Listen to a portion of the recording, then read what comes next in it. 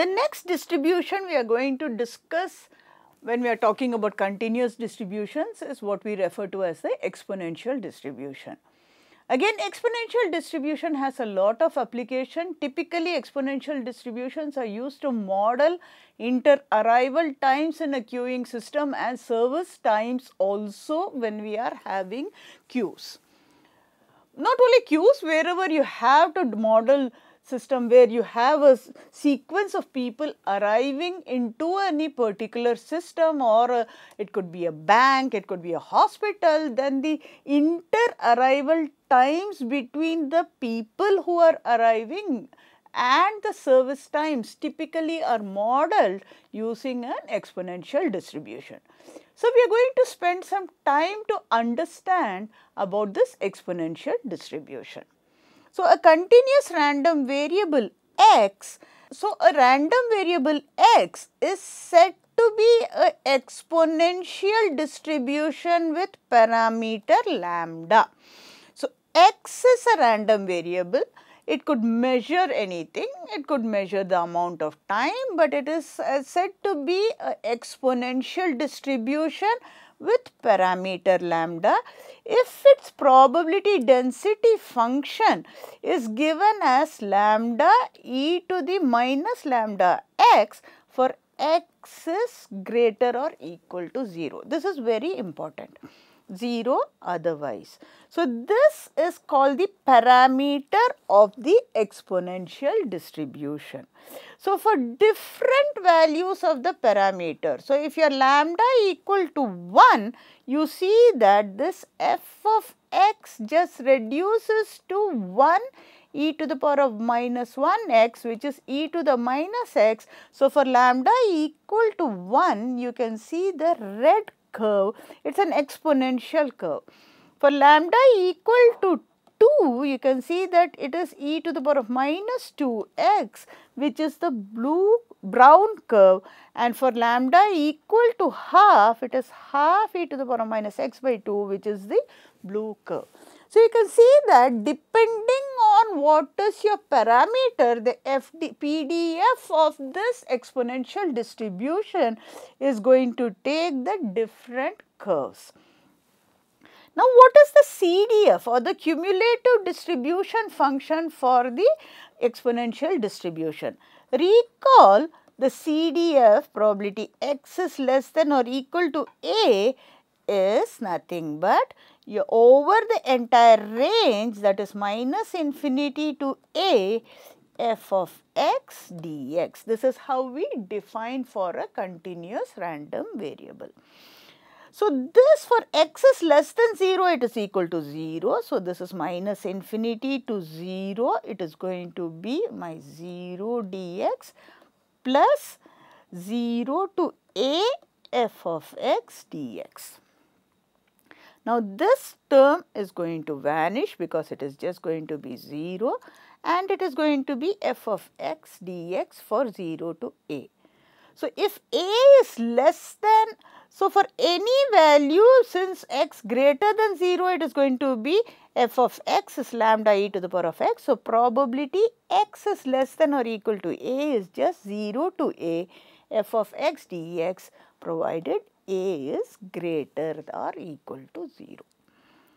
So, now we can see that this probability x is less than or equal to a is 0 to a f of x dx, which is the same as 0 to a lambda e to the power of minus lambda x dx. Again, I can remove lambda out and I get this is e to the power of minus lambda x by minus lambda x. 0 to a minus lambda cancels out, which will give me the CDF is nothing but 0 to a lambda e to the power of minus 1 minus e to the power of minus lambda a. So, the CDF is 1 by e to the power of minus lambda a. Again, for different values of lambda, we know that f of x will always lie between 0 and 1. So, for different values of lambda, you can see that for all below x equal to 0, it is going to be 0, and then all of them taper off at 1, and these are the shapes of the cumulative distribution function. What is the expectation of this random variable? To get the expectation and variance of the exponential distribution, we will just introduce an expectation of x to the power of n. Expectation of x to the power of n is going to be 0 to infinity x to the power of n into f of x dx, which is going to be 0 to infinity x to the power of n into lambda e to the power of minus lambda x dx. I am not going to do the entire working here, but you can check that if you apply integration by parts, we can obtain the following, that expectation of x to the power of n is n by lambda into x to the power, expectation of x to the power of n minus 1. This I leave it as an exercise to check using the formula. Expectation of x to the power of n is 0 to infinity x to the power of n f of x dx, which is 0 to infinity x to the power of n lambda e to the power of minus lambda x dx. Use integration by parts and check that expectation of x to the power of n is n by lambda expectation of x to the power of n minus 1. I leave it as an exercise. Now, once you accept this entity or this identity, I can verify for n equal to 1, expectation of x to the power of n is nothing but expectation of x, which is 1 by lambda, expectation of x to the 0, x raised to 0 is 1, and expectation of 1 is 1.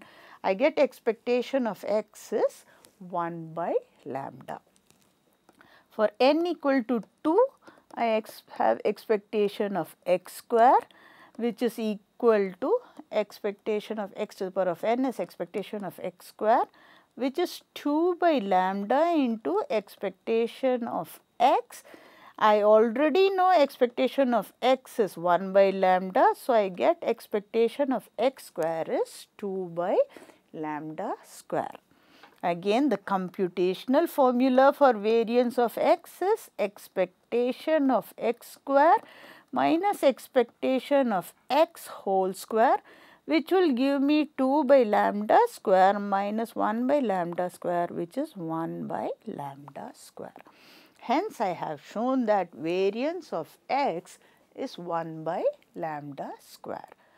So, what does this mean? It tells us that the mean, so if I have a exponential distribution with parameter lambda, what it tells us, the mean of the distribution is just the reciprocal of the parameter 1 by lambda, and the variance is the square of the mean. That's what, it's an important observation, and this property actually helps when you come for application or modeling situations using an exponential distribution. So, let us look at an application of the exponential distribution. When we look at an application of the exponential distribution, let us go to the following problem.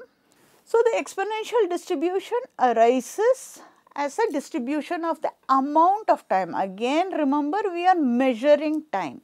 Suppose the length of a phone call in minutes is an exponential random variable with parameter lambda equal to 0.1.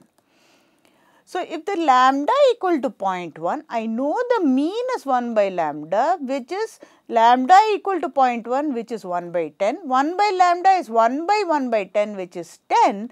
In other words, I can say that every 10 minutes a phone call comes, or it is the mean or an average, the distribution of time. If somebody arrives immediately ahead of you at a public telephone booth, what is the probability that you will have to wait for more than 10 minutes? So, I know x is an exponential distribution with lambda equal to 0.1. So, I am going to wait for more than 10 minutes is probability x is greater than 10, and between 10 and 20 minutes is going to be 10 is less than or equal to x is less than or equal to 20. Let us answer each one of them. Probability x is greater than 10 is same as 1 minus probability x is less than or equal to 10, which is 1 minus f of 10. Recall f of x is 1 minus e to the power of minus lambda x, and so this is lambda equal to 0.1 e to the power of minus 0.1 into 10.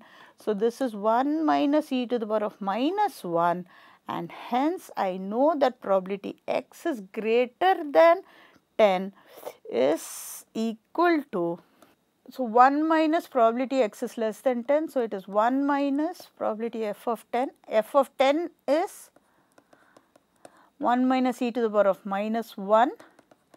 So, 1 minus f of 10 is going to be e to the power of minus 1, which gives me that probability x is greater than 10 minutes is e to the minus 1, which is approximately about 0.368.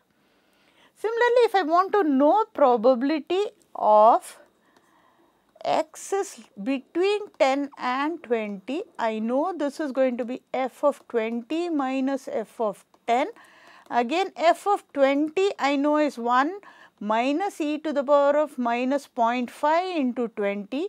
F of 10 is 1 minus e to the power of minus 0.5 into 10, sorry 0.1 into 10. So, this is 0.1, it is not 0.5. So, this is 1 minus e to the power of minus. So, this is 1 minus e to the power of minus 2 minus 1 plus e to the power of minus 1. So, the probability that I have to wait for more than, so the probability I will have to wait for more than between 10 and 20 minutes is equal to e to the power of minus 1 minus e to the power of minus 2, which is approximately 0.233. So, in summary, what we have seen so far is we looked at certain continuous distributions, and in particular we looked at the uniform distribution, we looked at a case of a non-uniform distribution, we looked at an example of a triangular distribution, we looked at the PDF, the CDF, the expectation and the variance of an exponential distribution. These are commonly arising continuous distributions. There are many more continuous distributions. For example, the gamma distribution is another important distribution which arises a lot in modeling. But the most important distribution is what we refer to as the normal distribution. So, the next week we are going to spend our time to understand the normal distribution. In particular, we will again start with what is the PDF of a normal distribution, the shape of the normal distribution and how it varies with respect to the parameters of the distribution, the CDF of the normal distribution, the expectation and the variance of a normal distribution, and finally we are going to spend a lot of time in understanding about applications. Before we go to applications, we will introduce what is a standard normal distribution, and then we are going to look at how we answer a lot of questions based on the distribution. So, this is the last topic of the course.